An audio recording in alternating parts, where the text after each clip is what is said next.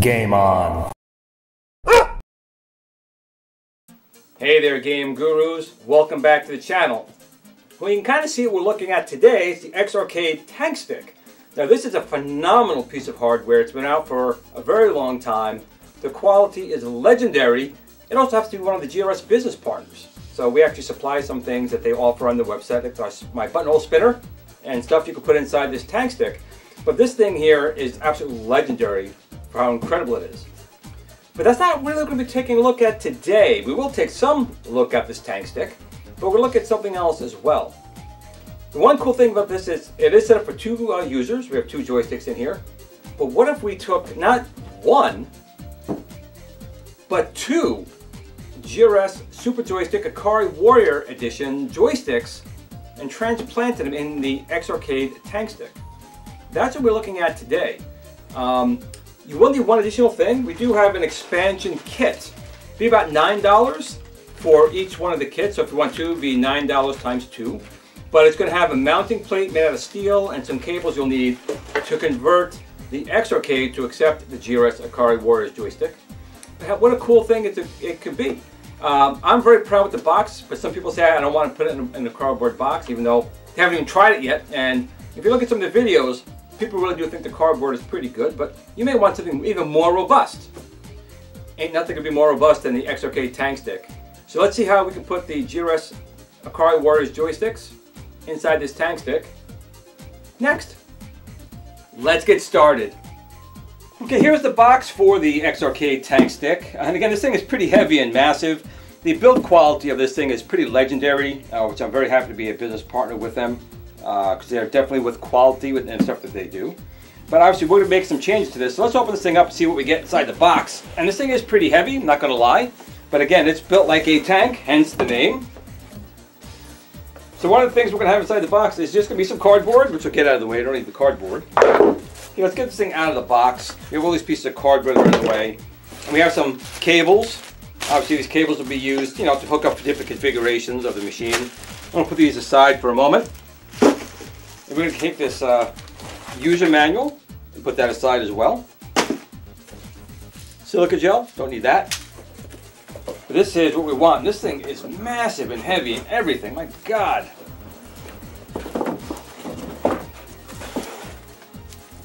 Look at this bad boy. All right, we need to get this thing out of the box. And, woo! Let's get this box out of the way. It's packaged very well, which is pretty good. But let me get this stuff out of the way so I can work over here. Okay, you can see here our tank stick, and this thing is built awesomely. It's got real T-molding on here, great buttons and joysticks in here. But we are going to swap out these joysticks here with the GRS Ikari Warriors Super Joysticks. So what we need to do is turn this upside down, and underneath the rubber feet are some screws. So we're going to take out the rubber feet on the bottom so we can get access to the board. So you see in the bottom right here, we have all these rubber feet. We have 1, 2, 3, 4, 5, 6, 7, 8. We need to remove all of these to get access to the underneath. So let's get started. What I'm going to do is I'm going to find a little box under here so I can flip this over without ruining the joysticks. So I'll be right back. So you can see I just used the cardboard that came inside the box for shipping. And I'm going to remove these screws. Okay, once you remove all 8 screws, we should gain access to the bottom of the board. Just lifting this up and out of the way, like so. We'll put that aside. Okay, so now the bottom cover's off. You can see all the different wires that are here. Now we're going to be basically taking over all the functions here. So we're going to be removing all these wires here from all the buttons. The GRS Super Joystick can support 12 buttons, which is adequate for both of these sides right here. They're about, let's see, we have 1, 2, 3, 4, 5, 6, 7, 8, 9, 10. And then we have 11 here, and then 12 for this side. And then we'll have 1, 2, 3, 4, 5, 6, 7, 8, 9, 10, 11, 12. So both joysticks will have 12 buttons each, which is exactly how many buttons we have on here. And basically, just have to remove these and remove the joystick. So I want to get on that right now to start removing all these connectors. And again, you won't be needing this again, so it's okay if they get a little ruined, but see, they come right off. But I got to do all this, and I'll be back in a minute once I get all these wires off.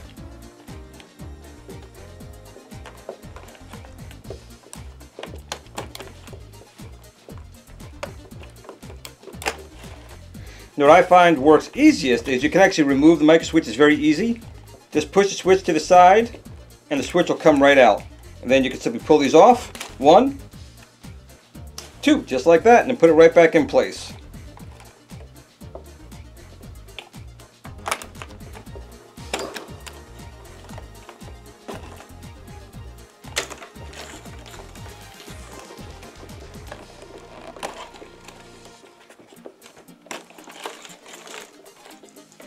Okay, so you can see right now, I've removed all the wires from all the buttons and the joysticks on both sides. And we have all these extra wires here. I'm actually going to cut these off. I don't really need this. The trackball will be through this cable right here. These are trackball buttons, but I'm going to have plenty of other buttons here to use. I'm also going to remove this PCB back here from the X Arcade. It's not going to be needed for this project. I'm going to remove all this. All this is going to come out. And I'm going to basically just cut these off because I'm really not going to need them.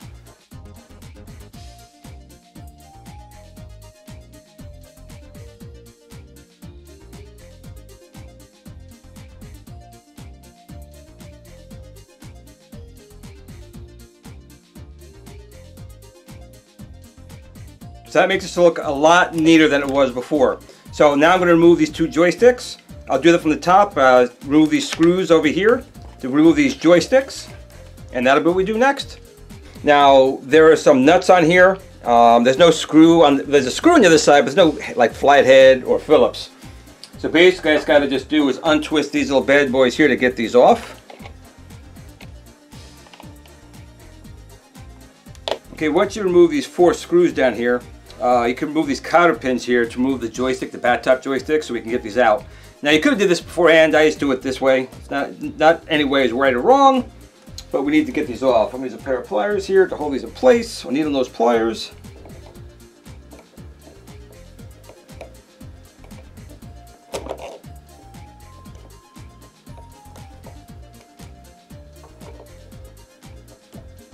And just like that, we can pull off the pin.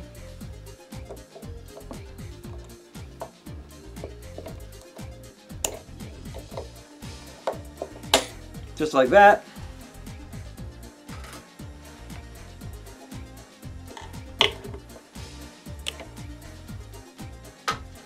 And then we can pull this joystick out. Just like that. And I'll put this stuff back together here so, you know, I don't lose anything.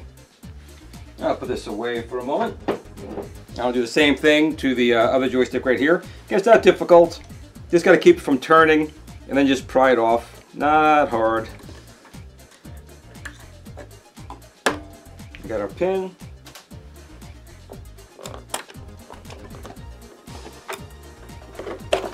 Maybe there's our other joystick. I'll put this one aside as well. Now once we have the joysticks out, we should be able to pull these right out. And there it goes.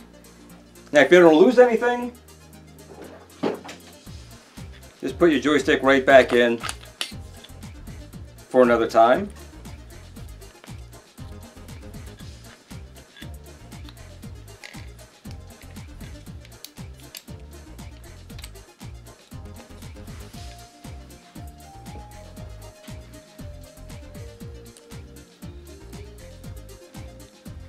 Just like that. You have a joystick you can use for some other project. Do the same thing with this one here.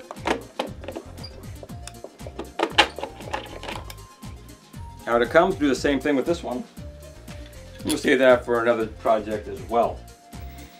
Okay, so you can see here, we've now removed all the cables except we have the USB cable here for the trackball. Removed all the wires for all the buttons, removed the board here. I just left this here because, well, just because. But all the other wires have been taken out, and we removed the joysticks. Now, when you take out the joysticks, you also need to remove these long screws. They're going to be too long. So, once again, when you purchase the kit, you're going to get the mounting plate. You're going to get that mounting plate that we're going to need, which we'll put one right here to get ready to go inside. We'll put one right there. So each kit will include one mounting plate. It comes with a bag of screws, new screws to hold this in, and then screws to mount the joystick itself. That'll be here as well. And then of course we include two more things. We include the USB-C to USB-A. You'll need to connect to your computer system and the GRS Super Joystick. Then we do include a separate wire bundle here. And people may be saying, well Glenn, don't you already include that with the Super Joystick? And we do, but the button sizes are different. These are much larger on here, these micro switches. We included a separate wiring harness for this. We'll get to that stuff a little bit later. Right now what we're going to do is we're going to open up this little bag here, and we include all the screws and mounting hardware you're going to need. I'll put it in my hand here just for a second there. So you can see right now the difference between the pin that they include, it's tilted like that, and mine. It's much, much shorter. So what we're going to do is I'm going to take another plate. I'll start on this side over here just because it's easier to get to for right now. But I'm going to put this plate down here, just like so. And the screws, I'll get started putting them in. I'll put some of these other ones down for a moment. All I need is a screw, a washer, and a nut. So we'll take our screw and we'll put it through.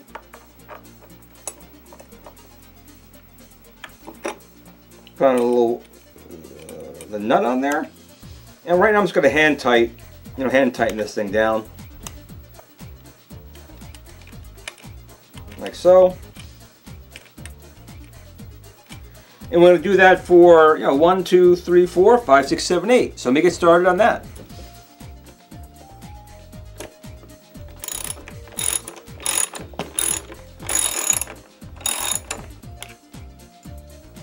So now that everything's out of the way, we have the mounting plates installed in here, all nice and neat. Next thing to do is to take the GRS Super Stick, the Ikari Warriors Edition, and mount them into these spots. I happen to have one right here. Now for this project you would need two of these kits. They're about $79.99 a piece. Basically you can see here we have all these control ports here. Now in this particular spot on this side, it doesn't really matter if you're facing it this way or this way. I probably am going to put it with the wires facing back just because on this side over here, due to these buttons, I mean you could face it this way, you could face it forward, but as you can see when you put it in place, it's out of the way, but it's a little hard to get your hand in to get the buttons there, but it's doable. So I'm going to face mine this way. Now once again, I said this I think in the video earlier, joysticks are set for a certain direction. One is always up, down, left, and right because of the way that they are wired. So they're hardwired up, down, left, and right. Now with a standard joystick, you simply move the wires around the joystick to when you rotate it. But this we have actually software. So with this software download you can do and make all kinds of changes to the joystick. One will be rotating the joystick. So I'm going to put both these basically at 180 degrees on both these sides. So later in the video I'll show you in the software, we'll go in there, we'll rotate these around 180 degrees so the joystick is actually functioning the right way. But for right now, let me go over here and as you can see, I have these kits right here. I'm going to take the joysticks out of here, which is what I need, and let's get these mounted. So in the kit as well, we also included very short screws. Again, this is included with the little kit. They get the mounting bracket, you get these little wires and nuts that you put on here, and cables. So this right here will simply go, something like this. Put it down here, and there are 4 spots. And I'm just going to take these screws, and I'm going to lock these down in place. Now, right now you can see on the joystick itself, we do include this T-Sticks spacer. We're not going to use that spacer. We're going to take that spacer out and simply put this down in place. So this you can, you can put this on your wall. A little T-Sticks plaque, right? But in the meantime, let me get these guys put in place, and we'll be right back. Okay, initially I don't turn the screws in the whole way. Make it a little bit loose. This way you can kind of eyeball it and get your joystick fairly square, because you're going to want your joystick fairly square. And once you're happy with how it's set up, then you can tighten in your screws. Okay, I'm going to follow the exact same steps I did here, over here with another joystick, which I'm going to go get right now. And once again, when you take out your joystick, you'll have this mounting plate. You can put this, again, put it on your wall, put it on your desk, share it with your friends. You don't need this plate. Put that aside. All we need is the actual joystick. And again, I'm going to rotate this joystick 180 degrees and face it backwards right here. And we're going to put it in this spot. And we'll use our second kit to screw this in place. You can see, again, they're just very tiny screws. You can kind of see that in the light there. And we always give you extra. So there'll be extra in the box, or in this case, in the bag. But we like giving extra just in case, you know, you lose one, drop one somewhere, you'll have extras. So let me get this guy screwed in and we will continue in just a moment. Okay, we have our joysticks installed, so the next step is kind of more of a personal preference. Now we do need to install these little guys right here. These are the mode and way buttons. You can see right here, mode and way. And what this does is it sets what way, 8-way, 12-way, 16-way, or free spinning, or mouse, joystick, keyboard, 40th anniversary edition, and any other features we add to the joystick are done by these buttons. Now, it's going to be up to you where you want to put them. Me personally, what I'm going to do is this, I believe. Let me turn this thing around so it's a little bit easier for you guys to see. Now on this joystick we do have these like pinball buttons, but I'm not going to play pinball on here. So if you look at the top of the machine, like so, we do have a, you know, a player 1 and player 2 button.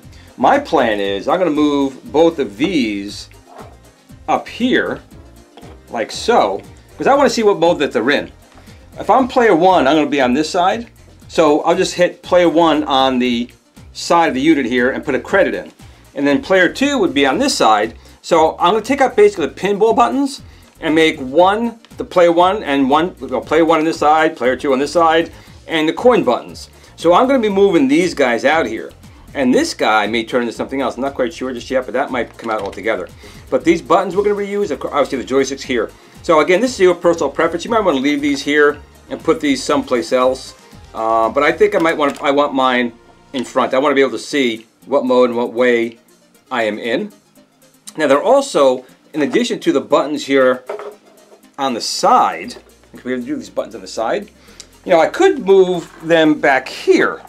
Now on the back of the tank stick, once again, we have these two buttons back here, but I want to see what mode I'm in. Now I could make that easy, player 1 and player 2 there, but I want basically, you know, player 1's here, player 1 and credit. I'm not going to be playing pinball, so that's what I'm going to use these for in mine, but it's totally up to you. But I'm going to get to swapping out my buttons right now, so I'll be back in just a minute. I'm just going to turn this thing over, like so.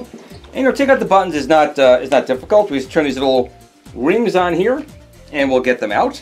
Now they do have, I think, a little Loctite in here, but we'll get them out, no problem. And we're going to swap them out for these guys over here, so I'll be right back.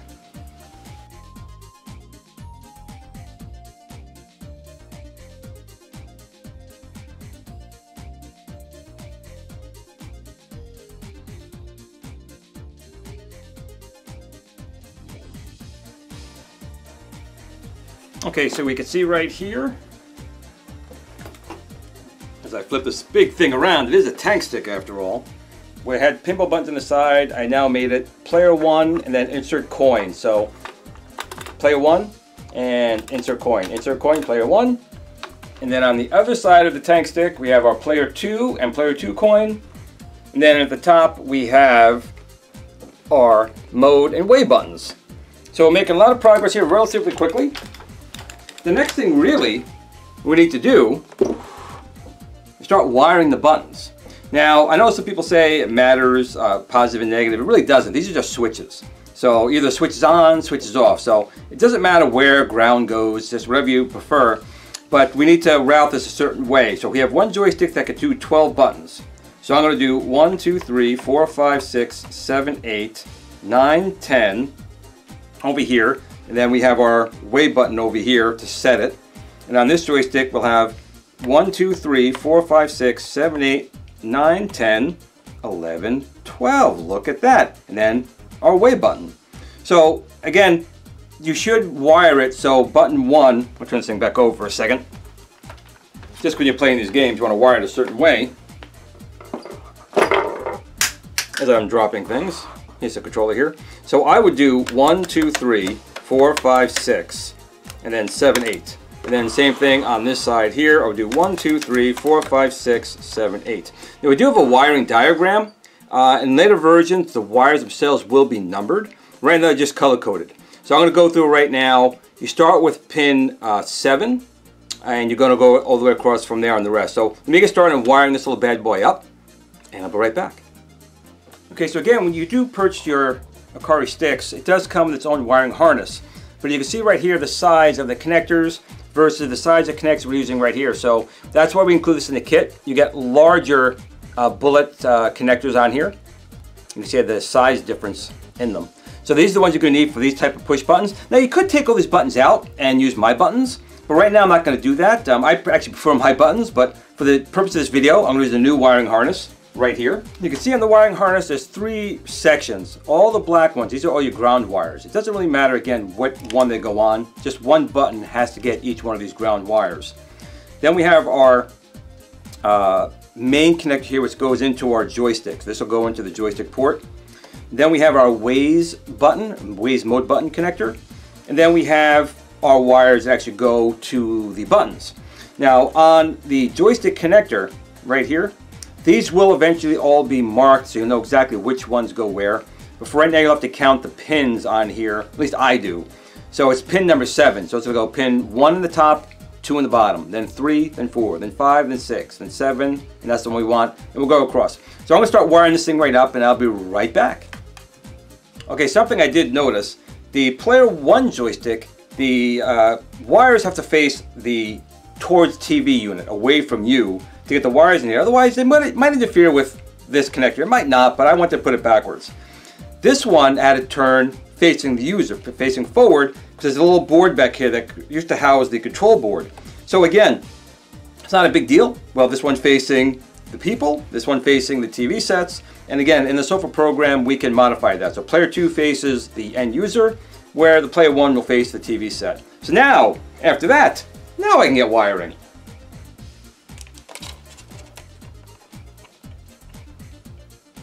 Okay, so right now we have it pretty much all wired. So I have both GRS Super Joystick, Ikari Warrior Edition joysticks inside here.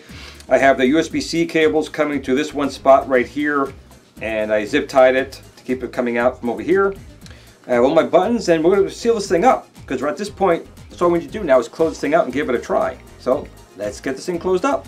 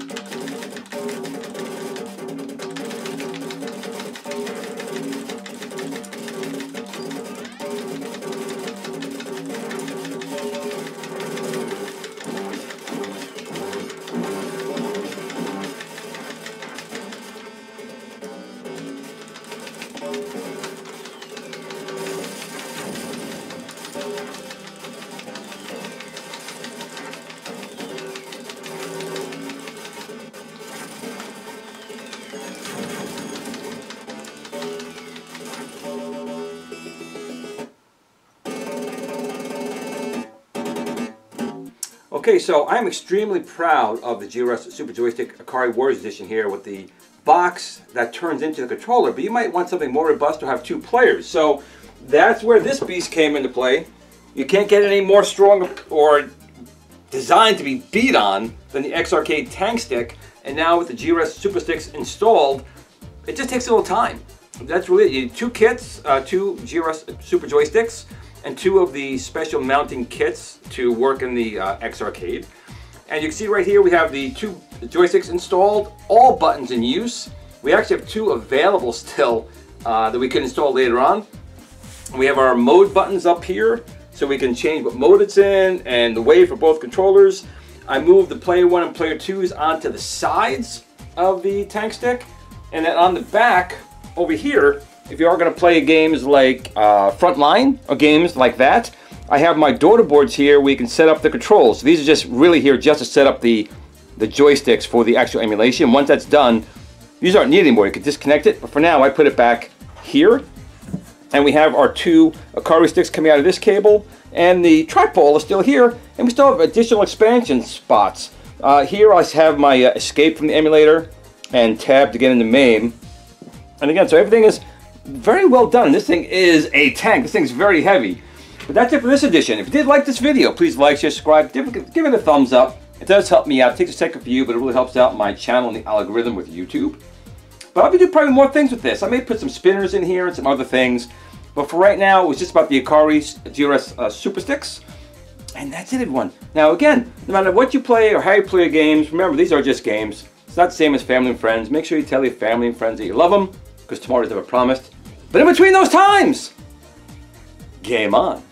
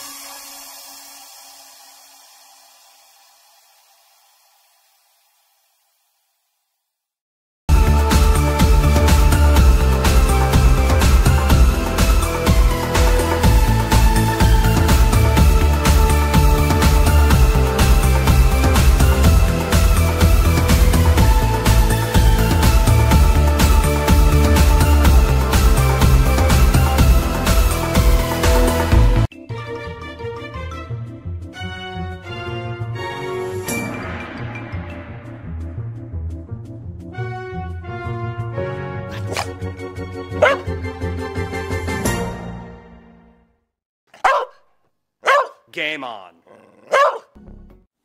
Sit, Blue Blue, sit. Good dog.